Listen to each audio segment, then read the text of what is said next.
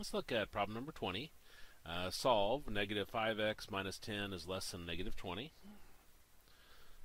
And first thing we'll do is refresh our memory on how to solve a linear inequality. So solving linear inequalities.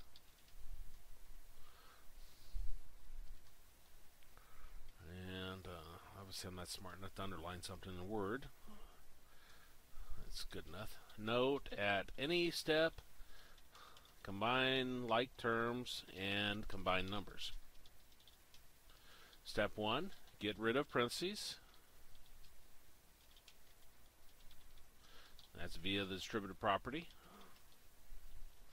Step 2, get rid of fractions.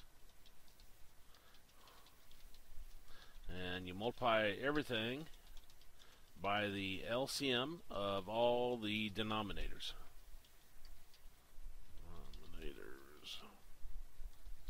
Step 3, get everything with an X on the, I'll say left side, numbers on the right side.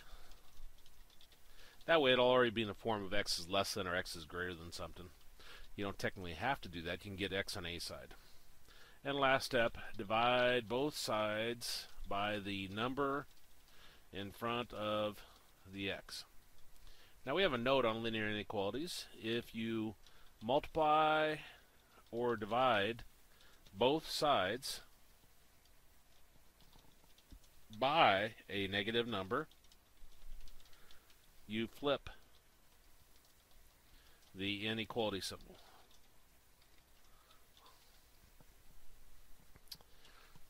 So let's look at this problem and see how it goes. This is problem number 20.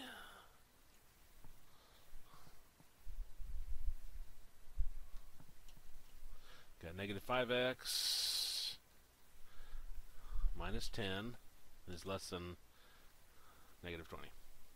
First step, get rid of parentheses. Don't have any. Second step, get rid of fractions. Don't have any. Step 3, get everything with an X on the left side, numbers on the right side. So I'm going to take that negative 10 and move it to the right side. So it gives us a negative 5x is less than negative 20 plus 10. When you move anything across your inequality symbol, the sign of it changes. Now our note up at top said at any step combine together like terms, combine together numbers. Negative 20 plus 10 gives us negative 10.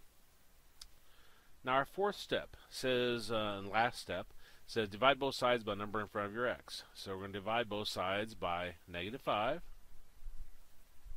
Now if you're going to divide both sides by a negative number, you flip your inequality symbol. So my less than becomes a greater than. The negative 5's cancel there.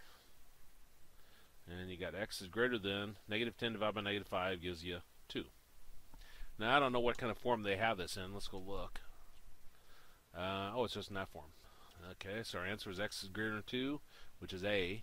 So let's double check that. I had some typos on this earlier. 20A. And that's our answer.